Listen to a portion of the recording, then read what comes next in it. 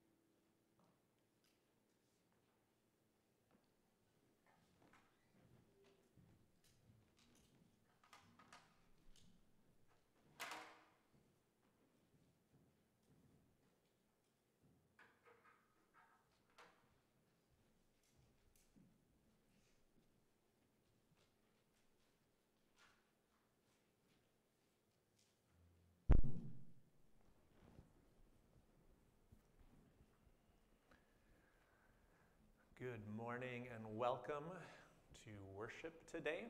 Special days we celebrate the graduates among us. It's not a nice day outside, but I'm reminded thinking about how fitting it is for what we're talking about today. That there's a lot of times in life where it's sunny and there's a lot of times in life where it's not. And we have to learn how to walk faithfully in all of them. So it's a good reminder as we look forward to sun and get drizzly cold weather instead. Today, we're not going to have a greeting time. We're going to be watching a video here in just a minute and honoring our graduates. But if you remember to pass the red books in, you can pass in any prayer requests or anything like that at this time in those. Also, just as a reminder to periodically remind everyone, so we don't pass an offering plate here. I know for many of us that's familiar. There's a new thing to me coming here. There are offering plates around, or you can give online if that's more of your style. There's directions on how to do that in the bulletin. But now we're going to go ahead and watch a video just to look at our graduates for a minute.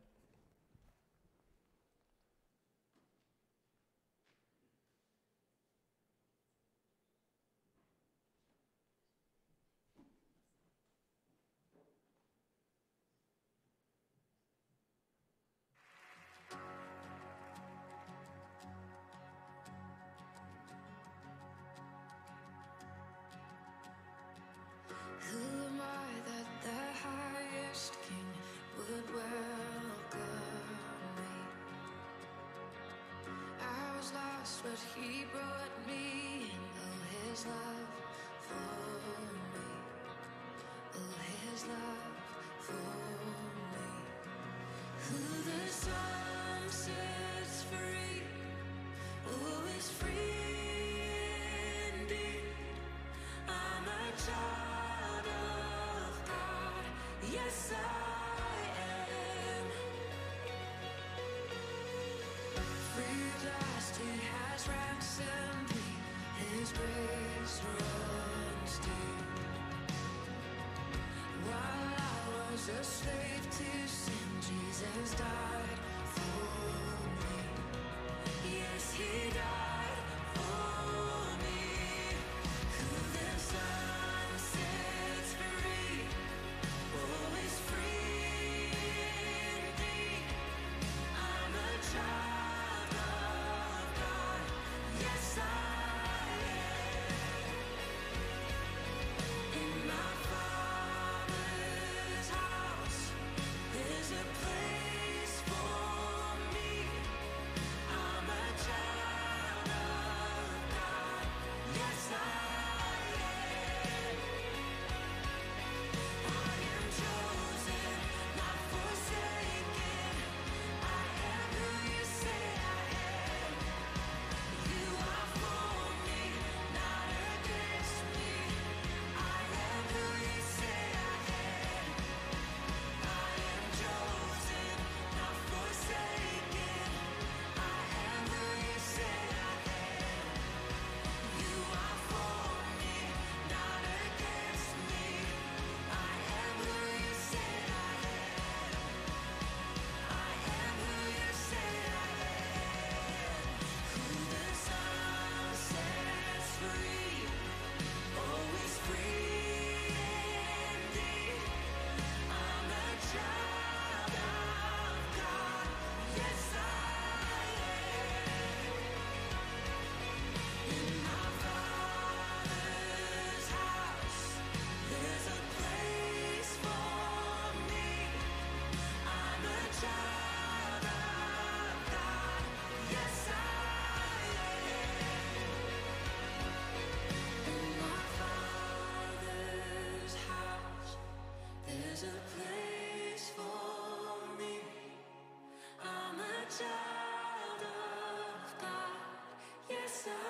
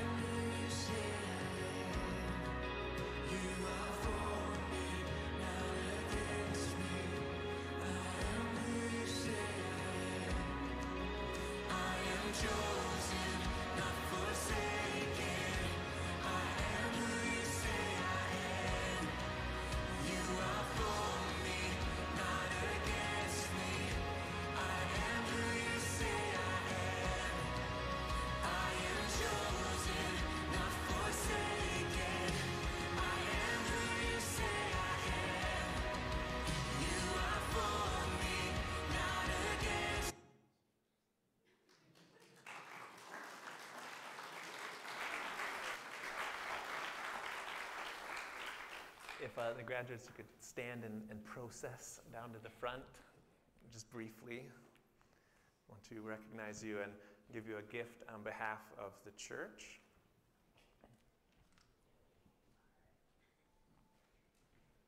So just congratulations on passing this first major milestone in your life that will define much of your lives to come.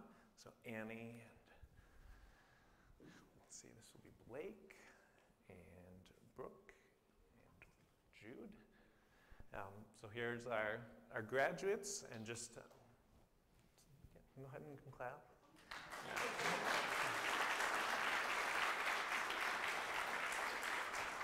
And just as a prayer of blessing over you as you go, some staying, some going, but as you go in life, that you will have curiosity to try new things, that you will have humility to accept that there are many things that have already been figured out you don't need to change, and that you will have the faith to find and cling to Jesus in a world where everything seems like it's changing.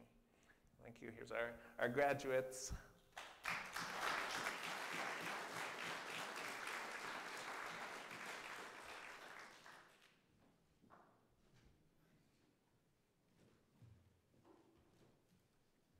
All right, we continue our service with our entrance hymn. Please stand and sing with me, number 177, Wonderful Words of Life.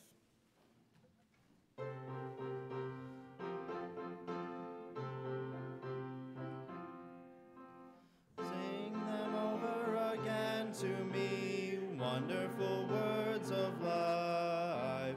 Let me more of their beauty see, wonderful words of life. Words of life and beauty, teach me faith and duty. Beautiful words, wonderful words, wonderful words of life. Beautiful words, wonderful words, wonderful words of life. Christ the blessed ones to all, wonderful words of life. Sinnerless to the loving call, wonderful words of life. All so freely given, wooing us to heaven. Beautiful words, wonderful words, wonderful words of life. Beautiful words, wonderful words, wonderful words of life. Sweetly echo the gospel call, wonderful words of life. Offer pardon and peace to all, wonderful words of life. Jesus only Savior, sanctify forever. Beautiful words, wonderful words, wonderful words of life. Beautiful words, wonderful words, wonderful words of life. Please remain standing for the invocation.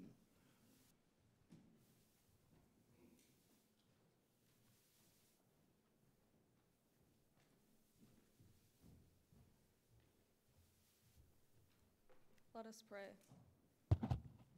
God, sometimes we gather for worship with hearts set to praise you, hearts full of joy at the rich goodness we are blessed with in this world. Sometimes we gather for worship with hearts uncertain about praise, hearts weighed down with the burdens and pain which we find in this world.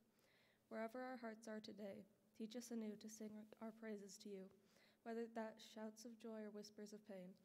Meet us today in Jesus, your Son, the man of sorrows, the great comforter of souls, and the King of glory. Amen.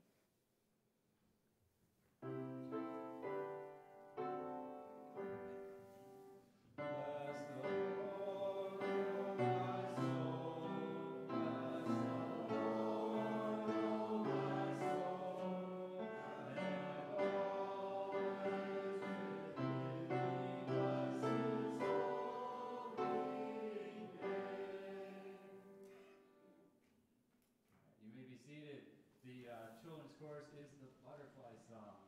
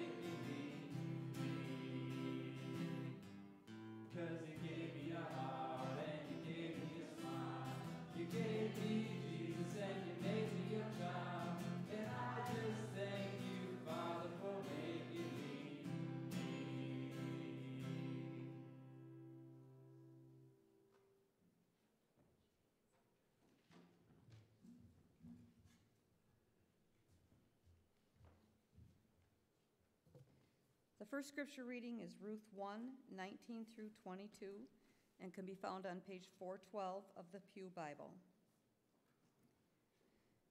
So the two women went on until they came to Bethlehem. When they arrived in Bethlehem, the whole town was stirred because of them, and the women exclaimed, Can this be Naomi? Don't call me Naomi, she told them. Call me Mara, because the Almighty has made my life very bitter. I went away full, but the Lord has brought me back empty. Why call me Naomi? The Lord has afflicted me. The Almighty has brought misfortune upon me.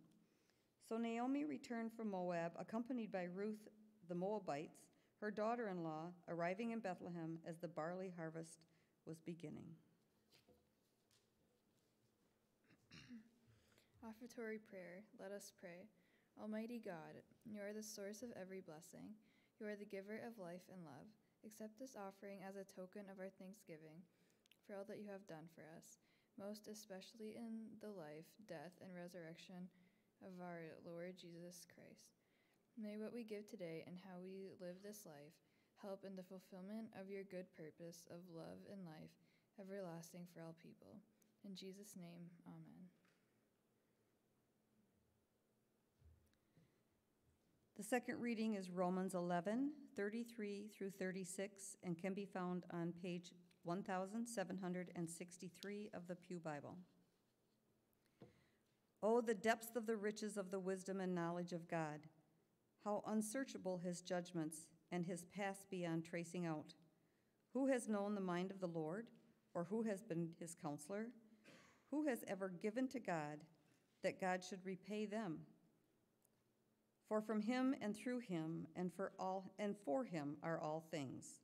To him be the glory forever. Amen.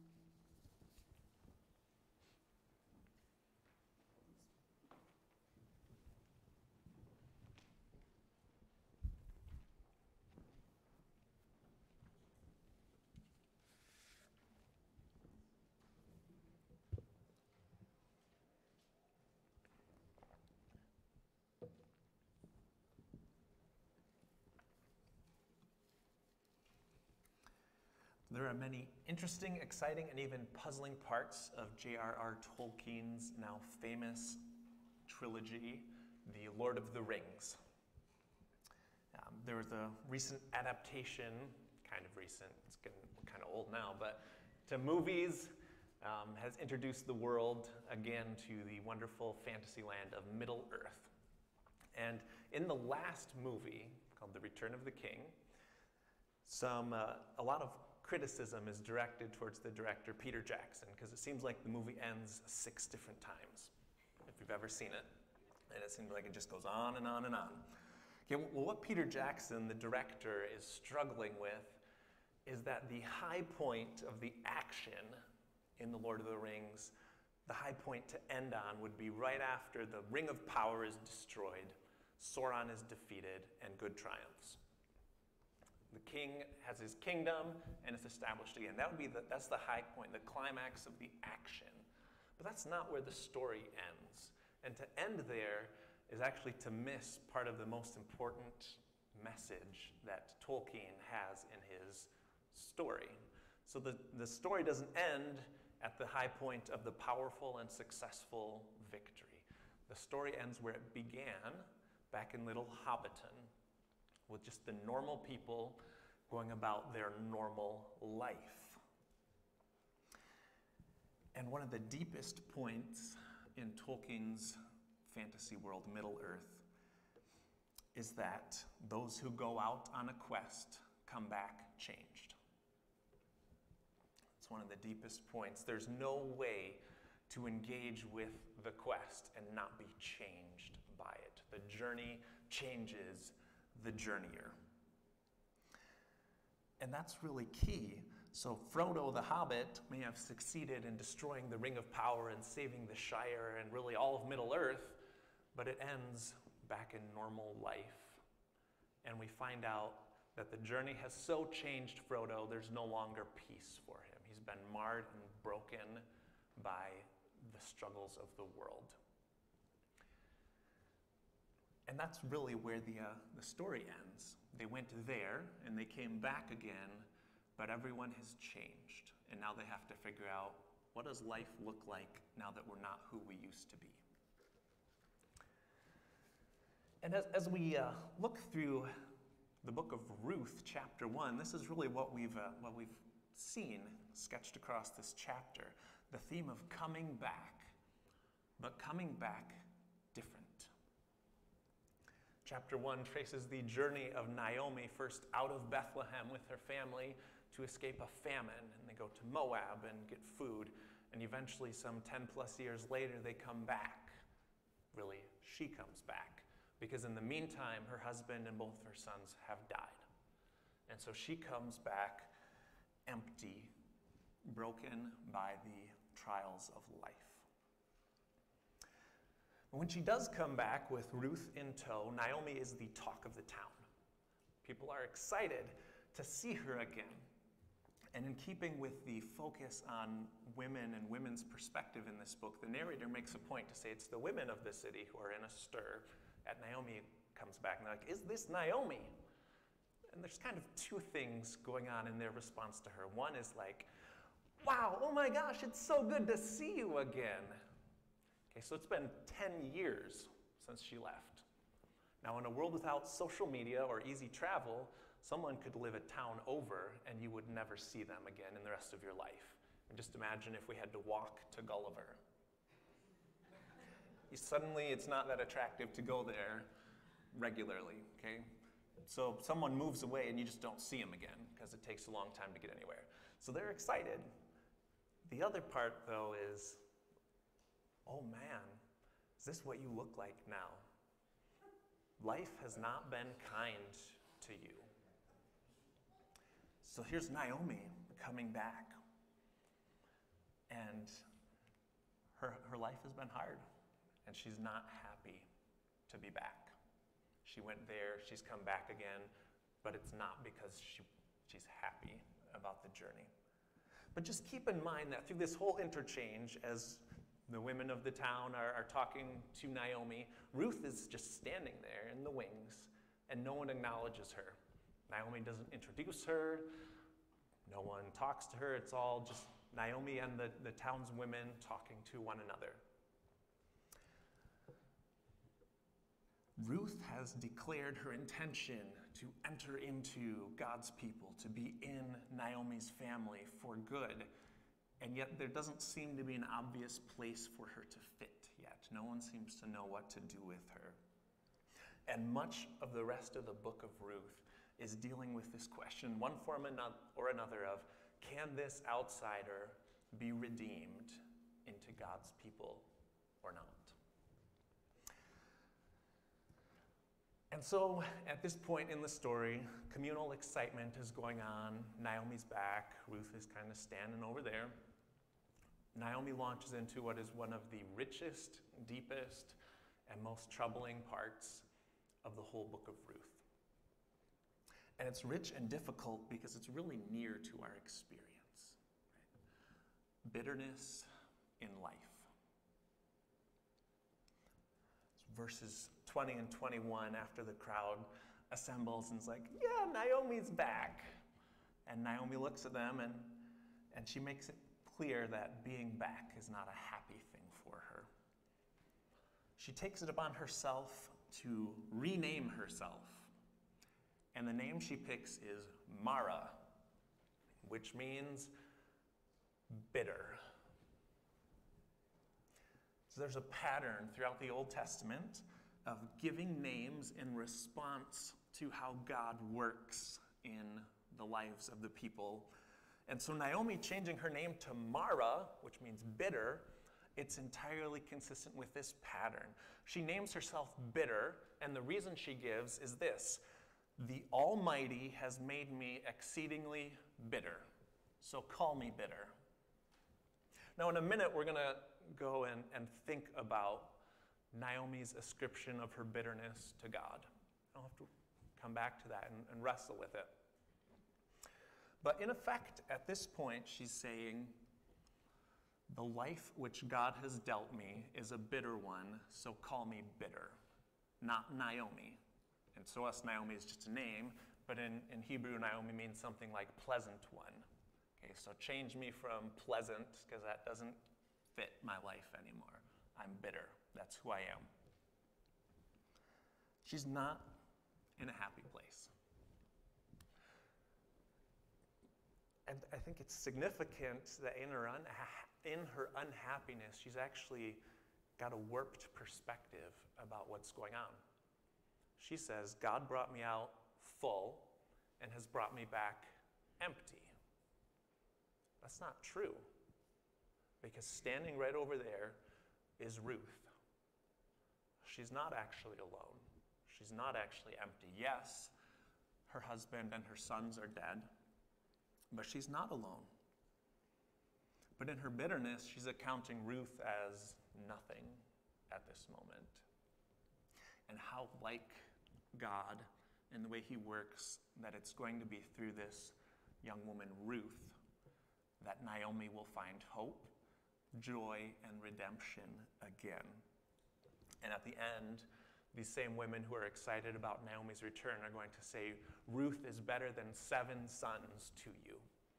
But at this moment in the story, that's all unknown and in the future. At this moment in her life, Naomi looks at her life and says, my life is not good. My life is bitter.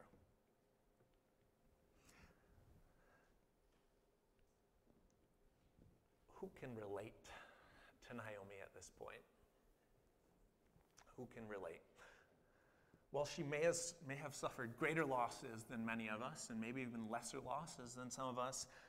We've all experienced in one way or another the bitterness of life. And we're all going to experience more of it.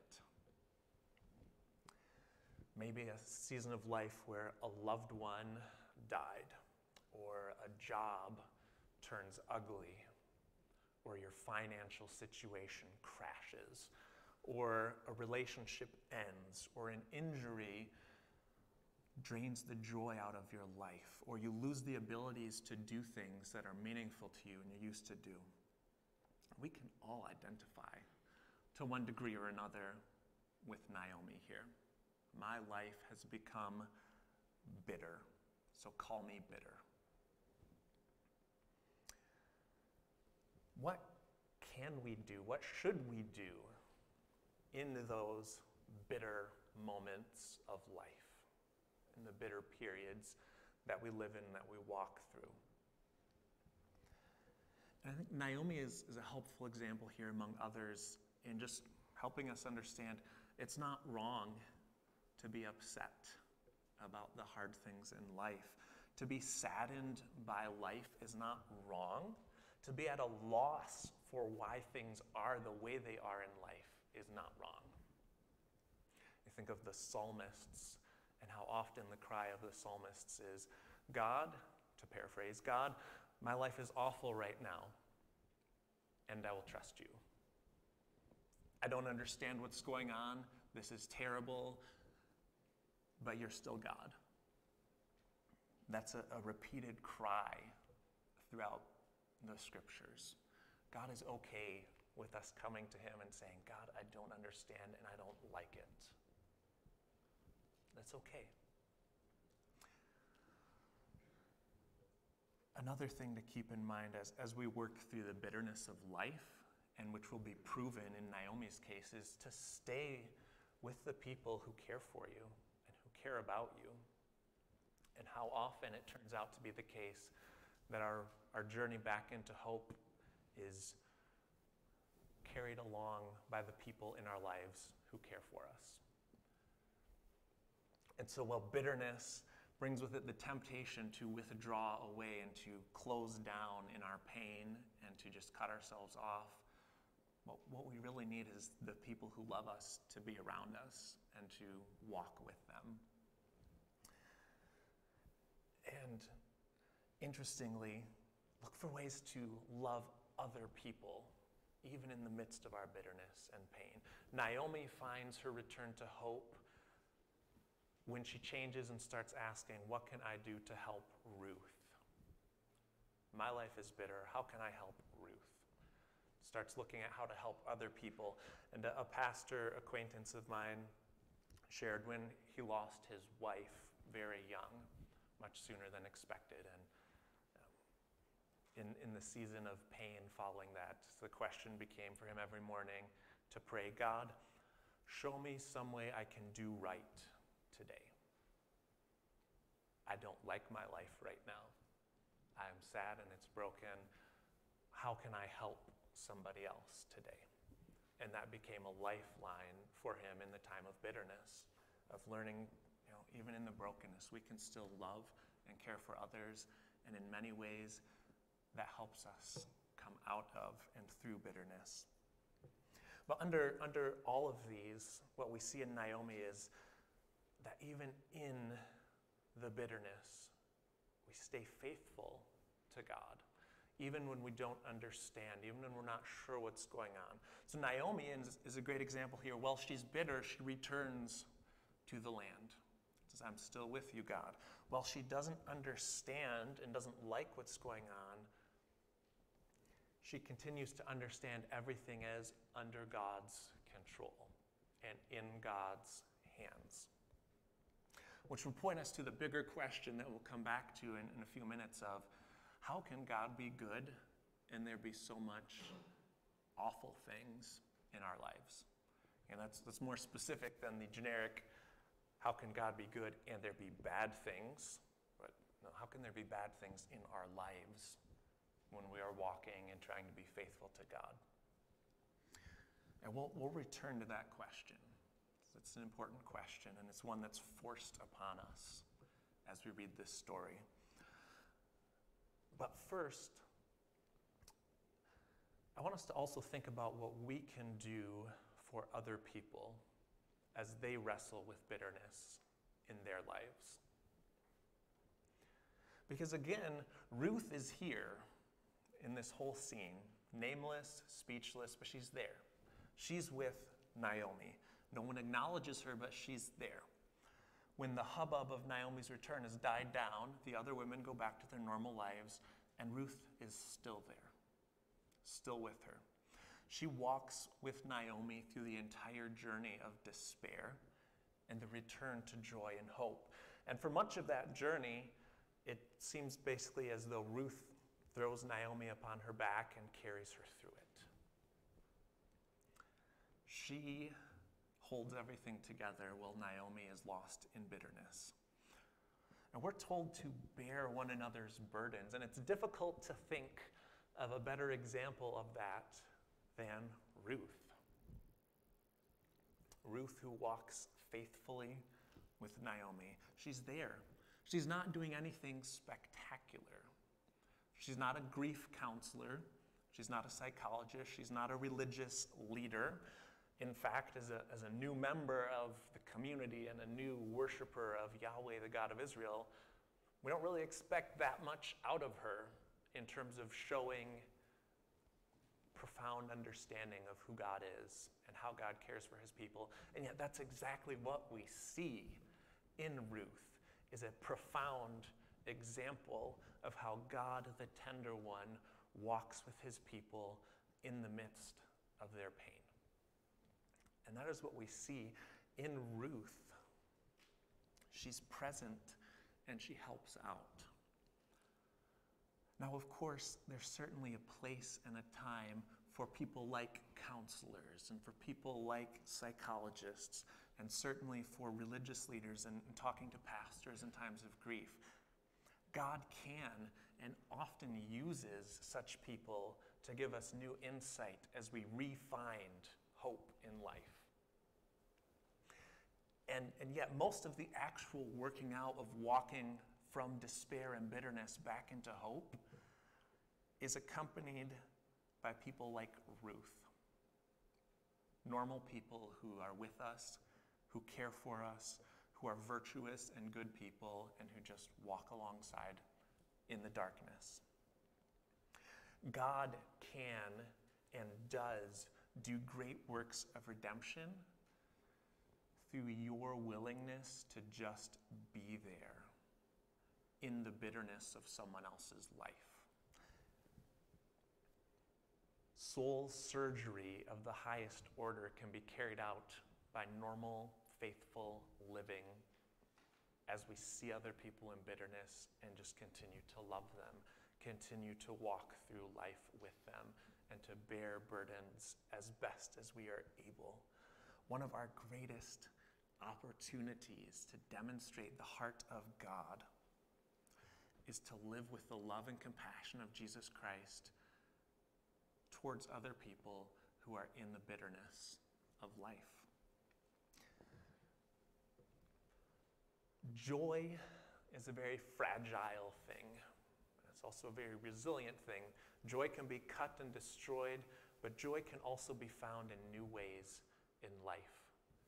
And a big part of what we as God's people have the opportunity to do when we see others in bitterness is to serve as a connection between them and the heart of God. As a channel of God's love and just a reminder, a faithful, steady presence. You are cared. Yes, life is hard. Yes, this is not fun, but you are cared for. And here I am as God's loving presence in your life to help you in any way I can.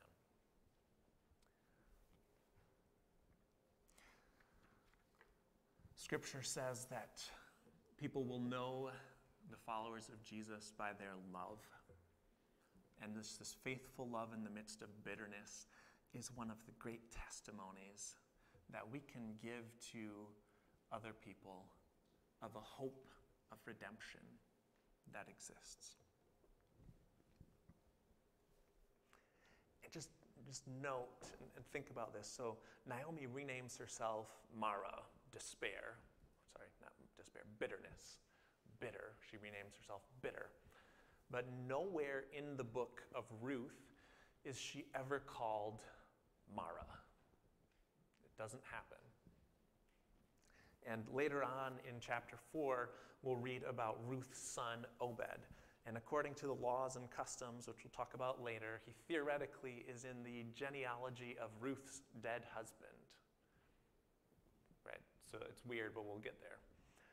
But he's actually counted in the genealogy of Boaz, his actual biological father. So 2 times in this short book, we have interesting things going on with names. Obed, who should be counted in one line, is counted in another. Naomi, who calls herself bitter, is never called bitter by anyone else through the remainder of the story. And I think there's a subtle hint there. A subtle message of hope, a hope of redemption. So bitterness is not the final word in Naomi's story. And bitterness need not be the final word in your story or in the story of other people who we know and interact with. There is redemption. There is a hope that something greater than the bitterness can happen. God redeems people in the midst of pain, in the midst of bitterness, in the midst of hopelessness. And the way he does that is by joining us in it, not necessarily removing us from it, but joining us in it. Jesus Christ joined our lives, joined our pain, joined our hopelessness and despair and bitterness. The cross of Jesus is God's ultimate pledge of the depths of his love and desire to redeem us out of the bitterness of life. So as you think about your life, what are those areas in your life where you're tempted to say, name me bitter because my life is bitter? What tempts you to believe that God is against you rather than for you? And I invite you to think about those areas and to consider them fully, because God aims to bring redemption into the depths of our bitterness, into the depths of our brokenness and our despair. Jesus says, "Come to me, you who are weary and heavy laden, and I will give you rest." Jesus is able to meet us in the bitterness of life and bring hope and bring light if we want him to. And that's a great promise and hope that we have.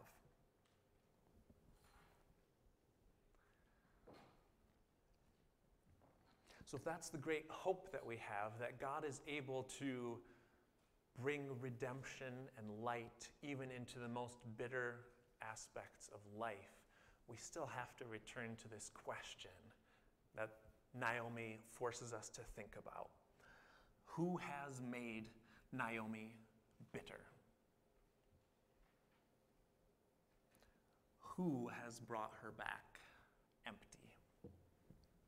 Whose fault is all of this? All right, so buckle your seatbelts. In the next 10 minutes, I'm going to teach you the secret of the life, universe, and everything, and we will all have a firm grasp on how God can be good and there be bad things in the world. You ready? All right. Yeah. So that's a hopeless undertaking to do in 10 minutes, let alone a lifetime to understand. The Bible has a lot to say about how God can be good and there be bad things. But nowhere, not a single place, is a definitive answer given to that question. There's no answer, or perhaps better yet, God answers the question in a different way than we want it answered. See, when we pose the question, why does bad things happen to good people, or why do bad things happen in the lives of those who are following God, we crave a simple and clear explanation. This reason, ergo this. That's not what God gives. God doesn't give a simple and clear answer. He gives himself. The greatest answer to this question of how there can be bad things in a world created and ruled by a good God is Jesus Christ on the cross. And we need to remember, as we wrestle with the bitterness of life, that God's answer is to point us to Jesus, God with us, who has drank the cup of bitterness to the dregs. It's not necessarily the simple, clear answer that we want in the midst of the difficulty of life, but that's the answer that God gives us. But our text does press us into considering this question, because Naomi is specific here. She's not saying there's bad things in life, so I got my share. No, she's saying God brought me out. I went out full, and God brought me back empty. God's hand is against me. So here's what she says in verse 13. So we remember from last week. She says, "Know, my daughters, for it is far more bitter to me than to you, for the hand of Yahweh has gone out against me." Or again, from today in verses 20 and 21, she says, "You should not call me Naomi, call me Mara, for the Almighty has caused me to be very bitter.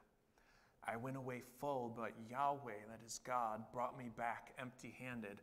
Why call me Naomi when Yahweh has testified against me, and Shaddai, or the Almighty, has brought calamity upon me? Why call me Naomi?" In short, Naomi says, God, this is your fault. Call me bitter, because that describes the life that God has given me. And the names she uses as she gives this proclamation are significant. They're significant names for who God is. So in your translation, you probably see the word Lord all in capitals. That's how we usually write in English Bibles Yahweh. We don't really know how the name is pronounced, but the covenant name of God. It's the association of the God who is the covenant partner of his people. And then again, she says, Shaddai. So it's probably translated as Almighty in your translation. Shaddai. This is a name of God associated with God as the ruler and judge of the universe, the God who gives blessings and the God who gives curses, the God who judges, the God who redeems. So in pointing to this, she's saying, God, you who are the covenant God, you who are the ruler who gives people blessings and curses, you've given me a bad life, a bad shake, as it were. Naomi is emphatically saying her lot in life is due to God. Bitterness is the result of God's plan and purpose in her life. God is the judge, the jury, and the adversary in the legal case against Naomi, and that's why she's got what she's got. So the question for us to think about is Naomi right? Is she right? Is her life bitter because of God?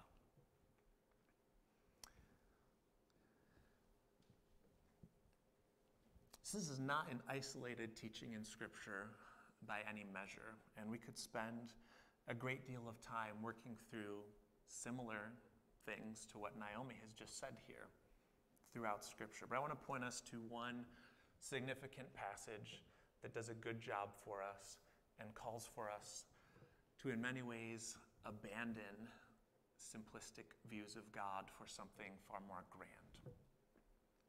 Isaiah 45:7 is an important passage about God's control. So he's in the context here, God is describing himself as the only God, the one who carries out his plans. And listen to what he says. I form light and create darkness. I make well-being and create calamity. I am the Lord who does all these things. Let me read that again. I form light and create darkness. I make well-being and create calamity.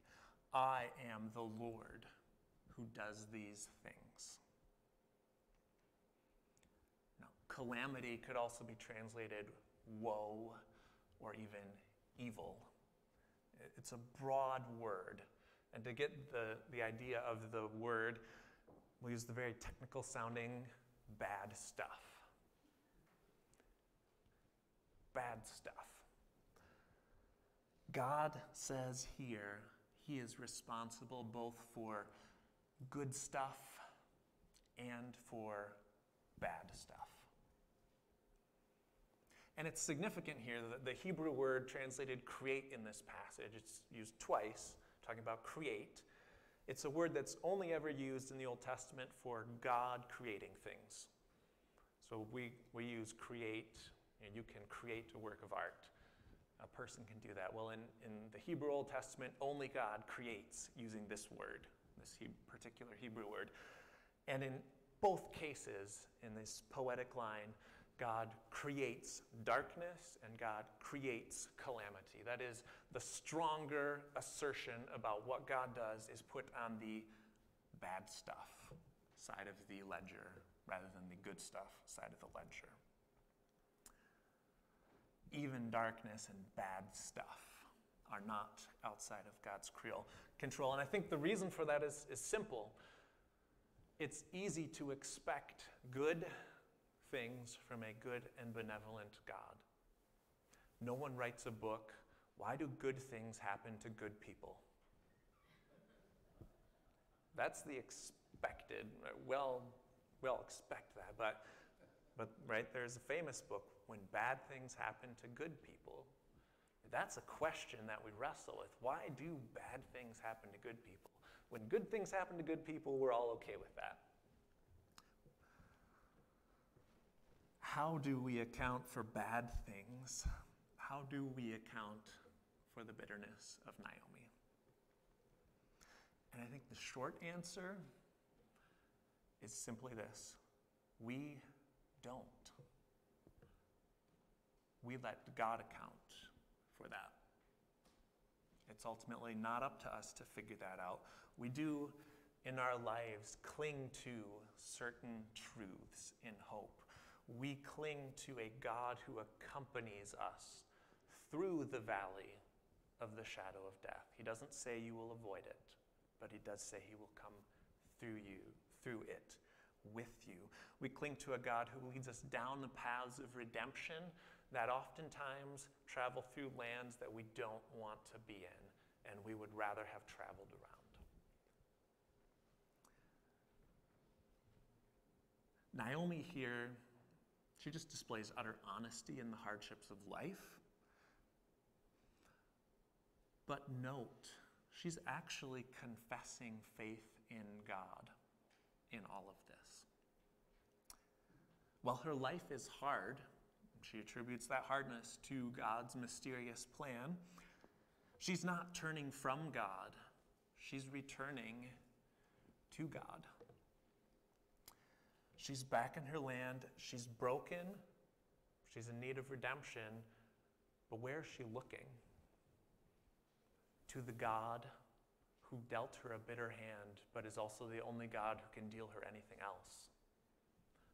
She affirms here, even in her complaint against God, that ultimately, God, it is up to you. You create good stuff and you create bad stuff, and it's all in your hands. She takes her stand along with Job, famous case from the Old Testament, Job, and other Old Testament saints who testify this simple truth. God has done this. I don't like it. And I know that God is good, and I will follow him even when that doesn't make sense right now. And that's Naomi. We don't know if her lot in life was due to God punishing her for some sort of sin. We don't know. We're not told, and we don't really have a need to speculate. Because in a world full of hardships and tragedy, it's a really rare case that someone makes it through life without being bitter. There's lots of opportunities to end up being bitter. But as we walk in our own times of bitterness, just remember, God is okay. God is big enough for us to ask God, why? For us to acknowledge, God, you are in control and this doesn't make sense to me, and you are in control. So we need to have an understanding of God that's big enough to where it doesn't fall apart when life is bitter for us. Because life is going to be bitter. There are going to be periods of bitterness. And God tells us over and over again that he is over all. And in the face of bitterness, what we see in Naomi and what we will see as the weeks go on is she keeps living her life. She understands God is in control and is waiting for God to do something different. And that's where we end in verse 22 of chapter 1, with a certain expectation that something is going to happen. And it's a pivot in the story. Next week, we'll find that it's Ruth, not Naomi, who steps into the center stage, who is a central actor in carrying things out. They're back in the land. Naomi left because of famine, and now they're back, and there's food. While she lost much on her journey, she's back with Ruth. And the question hangs over the story of how can Ruth become a true worshiper of God and a true member of God's people? The return to the land has us on the edge of our seats as we move forward, asking, what different can God do? What different will God do? And the one thing we can certainly bet on is that the God who is able to create bad stuff can also create good stuff. And it's to that we continue to look forward to. Would you pray with me? Oh, Lord, you are the Almighty. You create darkness and you make the light. You create calamity and you make order and goodness. And God, we often walk in lives that are full of calamity, and we see calamity around us, and we taste it all too often and all too deeply. God, we pray for the strength to be hopeful and the humility to be honest before you that we don't understand. And there's a lot of times where we don't like what's going on in our lives. God, we pray for the hope to walk even in the midst of the valley of the shadow of death and know that you are with your people. God, give us eyes to look forward to a redemption that comes through Jesus, who walked deeper into the valley of the shadow of death than any can even imagine, and who knows the way through and can bring those who trust in him through it and out. God, it is in your mighty name that we pray this. Amen.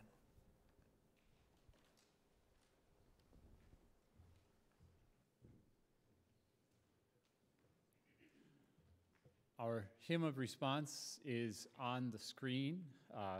Actually comes from a different hymnal. So if you would please stand, if you're able, and sing with me, God Moves in a Mysterious Way.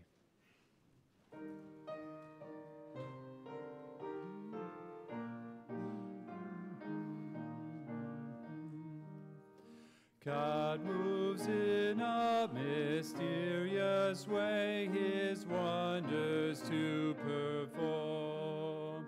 He plants his footsteps in the sea and rides upon the storm. Deep in unfathomable minds of never-ending scale, his treasures up his bright designs and works his sovereign will. You fearful saints, fresh courage take, the clouds you so much dread are big with mercy and shall break in blessings on your head. His purposes will ripen fast, unfolding every hour. The bud may have a bitter taste, but sweet will be the flower. Blind unbelief is sure to err and scan his work in vain. God is his own interpreter, and he will make it plain. You may be seated.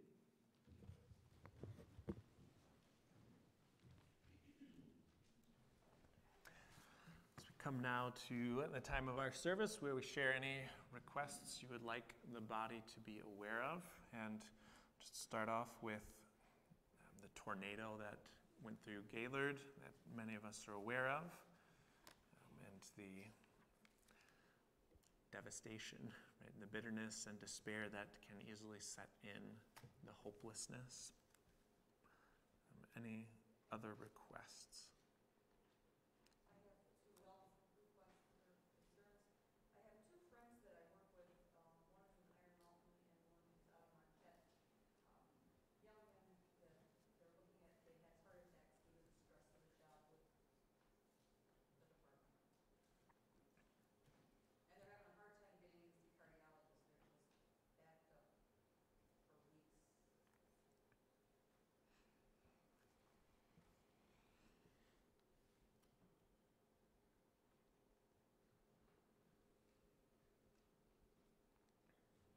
Okay. Family traveling back, lots of them, so travel mercies.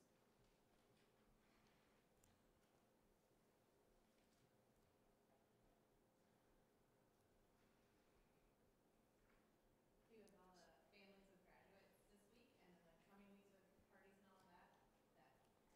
That is the experience to have emotions, and there's probably going to be a lot of them. All that goes with graduation. It's a season of time. Any further requests?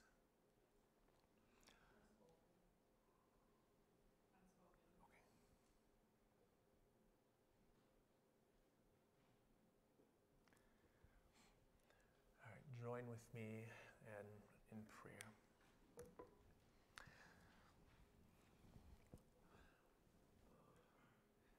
God, we think of a tornado and this mighty power as the wind destroys buildings and many things that we have created. And yet, Lord, we are unable to tame your creation. And God, as we look at that and we pray for the lives that were lost, the families that are grieving, the lives that have been shattered, and God, we pose that same question, Lord, of why and of what is going on, Lord, of why such things happen. And God, we pray that in our hearts and in the hearts of those who have been touched more directly, you would shine in the answer of your hope. God, that you are in control, that you are good, and that your answer to it is ultimately not to explain yourself to us, but to give yourself to us. And may, Lord, your people in that area be especially equipped to show your love and your goodness in the time of struggle around that tornado and devastation. God, we pray for the various health concerns. And Lord, they never stop, Lord, for our lives are on a one-way path towards death in this life. And God, we pray that in the midst of them, Lord, these young men as well as so many others would learn to see hope in you, even as we struggle with failing bodies, with stressful jobs, with a medical system that is difficult to navigate. And God, we do just think of the time of graduation and the excitement that it is in the lives of so many. And Lord, for all of the traveling, all of the greetings and partings that will be going on in the coming weeks as we celebrate this time in the lives of those graduating. Lord, guide them in the ways that you would have them go. And may those ways, through many different lands and many different pathways, return to you and lead towards you for the glory of your name. Lord, for it is ultimately King Jesus who we long to see glorified. And we join together now in praying in the words that our Savior has taught us. Our Father, who art in heaven, hallowed be thy name. Thy kingdom come, thy will be done, on earth as it is in heaven. Give us this day our daily bread, and forgive us our debts, as we forgive our debtors. And lead us not into temptation, but deliver us from evil. For thine is the kingdom, and the power, and the glory forever. Amen.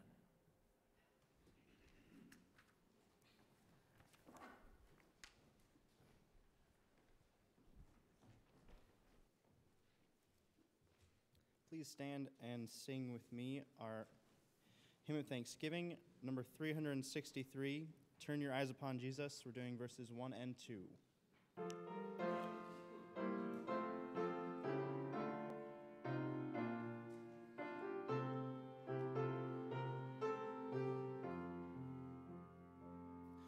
Oh, soul, are you weary and troubled? No light in the darkness you see. There's light for a look at the Savior, and life for abundant and free. Turn your eyes upon Jesus, look full in his wonderful face, and the things of earth will grow strangely dim in the light of his glory and grace. Through death into life everlasting, he passed and we follow him there. Over us and no more hath